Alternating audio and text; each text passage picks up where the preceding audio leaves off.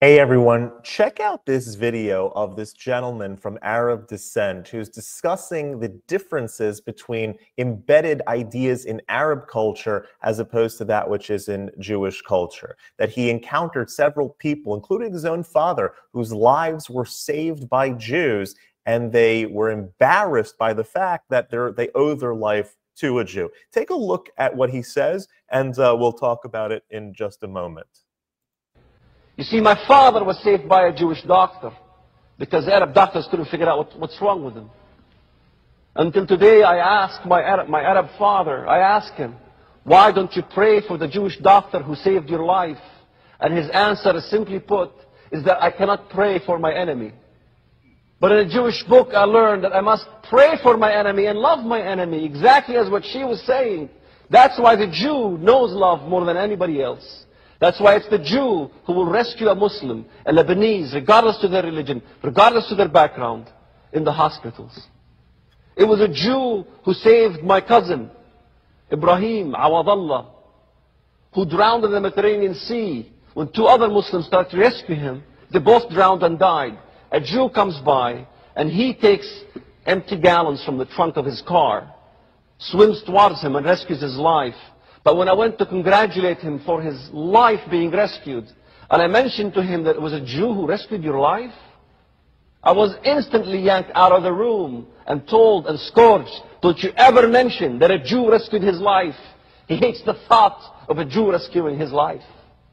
The question is, why do you still do it? Why do you still rescue us even though we want to murder you? Why do you hide your children while we put our children in the front to die so we can make propaganda? Why do we sell our children to the god Molech in terrorism?